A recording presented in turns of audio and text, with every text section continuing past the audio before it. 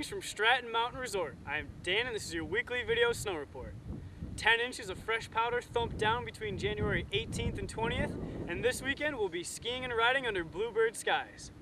The Sunriser Super Trail is southern Vermont's shred oasis. With a 500-foot super pipe, it's easy to see why Stratton's the home of the longest standing snowboard event on the planet. Up the ante and throw a trick no one's ever seen at our signature super park, home of the Burton US Open, or shred the longest super pipe on the East Coast. Freestyle skiing debuted as a demonstration sport at the 1988 Winter Olympics, and this weekend you can watch kids from all over New England compete in the Stevic Mogul Challenge. New England's finest groomers hand-sculpted the moguls on a World Cup, and they also buffed out 12 kilometers of Nordic trails in the Sun Bowl, home of the Tubbs Romp to Stomp Out Breast Cancer Snowshoe Race, an annual event coming to our mountain town January 30th. Thank you for watching, and remember to play safe, play smart, and enjoy the mountain.